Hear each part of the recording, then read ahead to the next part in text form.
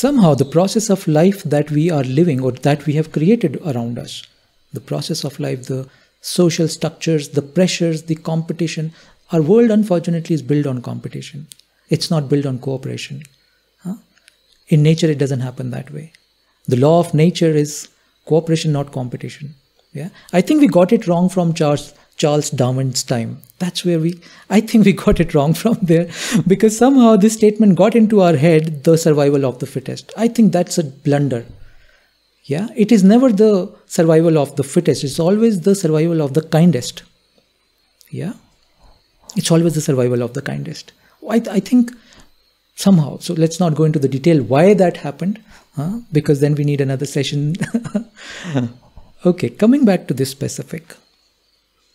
So because of the kind of life we've created around us, it's like we have thought or we grow up with this notion that anger and jealousy is normal.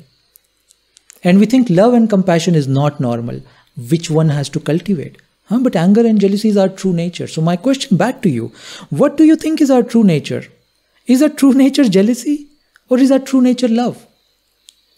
We could talk about it for hours.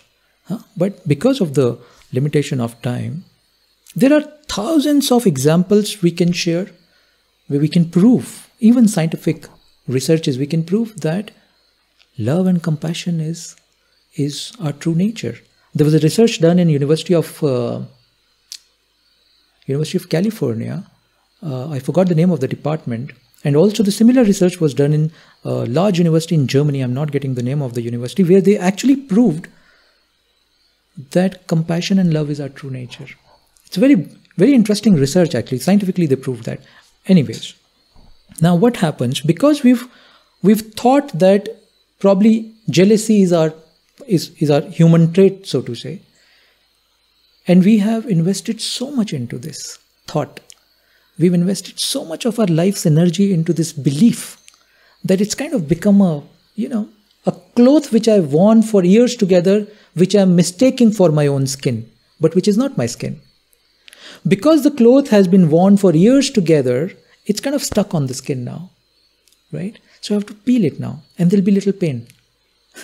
Yeah, surely there'll be little pain. But this is a pain of freedom, I would say. Yeah, we're getting rid of this.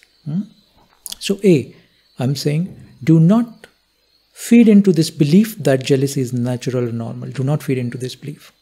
Feed into the belief or realization that actually love and compassion and expansion is our true nature, and that is normal. The moment, my dear friend, you start to shift the focus of your attention, it will start to grow. The beauty of life. I'm giving you a very beautiful secret today, because I got this secret many years ago. That wherever you start to pour your attention and energy, that thing starts to grow. It could happen in the space of matter. You can do that experiment. If you start to pour your attention and energy into a certain plant in your house, you will see the growth of that plant will be better than the growth of other plants. Yeah? And same happens with your own attributes. You start to pour your energy into this dimension, the other will slowly start to fade out. So it's like, again, opening the box. It will start to fade out slowly and the box will start to open. Remember, second sutra, whatever you practice over and over again, you become good at that, right? So please practice this, pouring your attention and energy into this, your true nature, rather than your borrowed belief. Jealousy is not our true nature.